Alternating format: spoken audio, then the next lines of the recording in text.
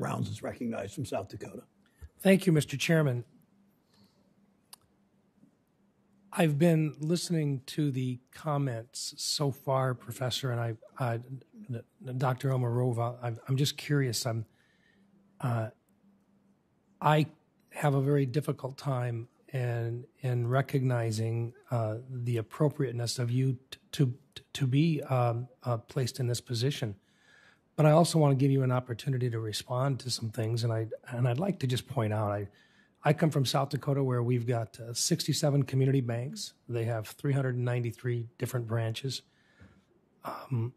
I think Senator Crapo touched on it a little bit, but I'd like to expand. How would you justify removing the critical relationship between bankers and their communities that has allowed for decades of locally sponsored economic growth, other than your belief that the government seems to always know best? And by that I mean,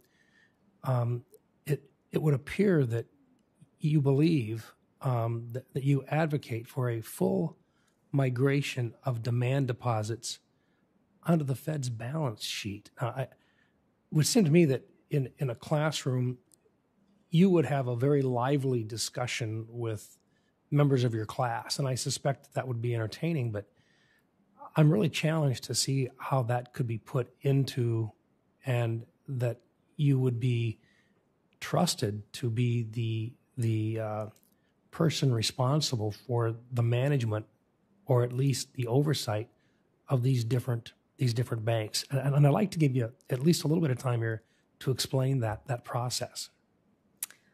Well, Senator, thank you very much for this question. I find it difficult to explain what is a complex piece of academic work in simple, buzzwords, if you will. But I want to make one thing clear. I believe in the American banking system. I believe in the community banking system.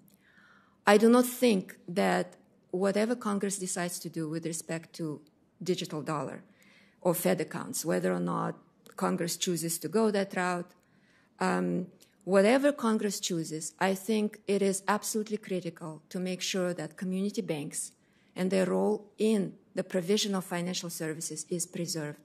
My fear is that that role is being eroded, and it's been an ongoing trend for the last 25, 30 years. Let me just yes. Because I want to hit on a couple of other items real quick, and I know that we're not professors up here, but you'd be responsible for working with bankers across the entire United States, and you clearly have scared the heck out of them. They've been doing business for hundreds of years, and they have modified based upon the directions of regulators. But a regulator who suggests significant changes in what has been a successful opportunity to provide consumers with lots of credit opportunities and in a growing economy seems to me to be a real challenge for them to accept, and one that they'd prefer not to. I do have a question, though, with regard to, you've discussed what would be, I guess, described as suboptimal social businesses, socially suboptimal activities of businesses. But I don't think we've had the opportunity to ask you what it is that you view as socially suboptimal activities. There's a lot of activities that are clearly that you think that have been financed that you would do your best to stop from being financed. Is that what this means? And what is give us an example of a socially suboptimal activity? Well, Senator, again, thank you for the opportunity to sort of answer this question and perhaps clarify some of my positions. I fully understand the difference between being an academic and being a regulator, and working with bankers and working with all other constituencies on making sure that our banking system really channels credit into the productive enterprise, meaning non-speculative, actual businesses, small businesses, large businesses in various areas. And it is not the job of the OCC to decide which specific business should or should not get a specific loan from a specific bank. I have never advocated that. And I believe that it is up to Congress to with all due respect, in the People's Ledger, which is your work, on page 1272 of the paper, you write that in that new rule, the Fed would impose activity limitations on lenders in order to direct credit to productive enterprise as opposed to socially suboptimal speculative activities. Now, that would suggest the work of a regulator, and that, to me, seems to be moving in the wrong direction. Senator, this is the banking law we already have in place. We do have the Bank Holding Company Act that imposes limitations on the ability on the activities that bank holding companies, conglomerates, engage in.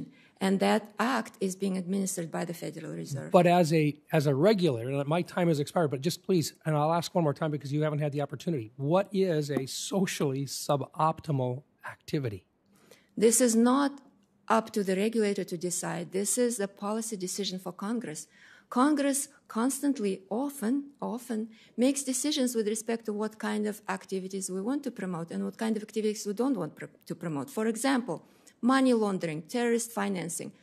On the one hand, one could say these are legitimate business activities, but Congress made a decision many times over that those activities are suboptimal from our social safety and public policy perspective. So as the regulator, I will not ever step in the shoes of either the private entities or Congress with respect to making those decisions. My time has expired. Thank you for your... Thank you, Senator Rounds. Senator Smith from Minnesota is